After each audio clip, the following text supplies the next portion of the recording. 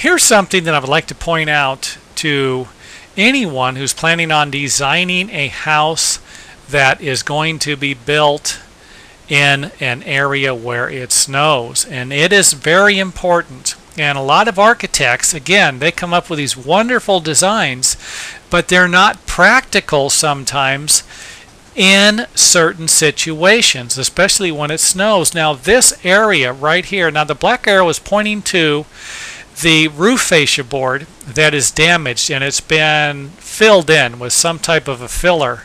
And this damage, I'm not going to say this for a fact, but I am going to, it's going to be a high probability that the damage was caused from the snow.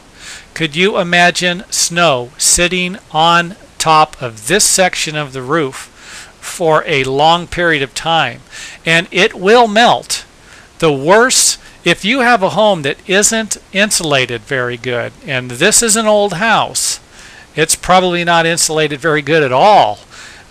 You're going to have heat from the house actually rising out of these uninsulated areas, and they'll actually melt the snow. And if you've got enough heat and enough snow, you're going to have a constant supply of moisture in your ceiling. It's going to just start building up, and I would imagine leaking through eventually, and actually have problems with ice building up in ceilings over situations just like this. But for this particular video, I just wanted to point this out.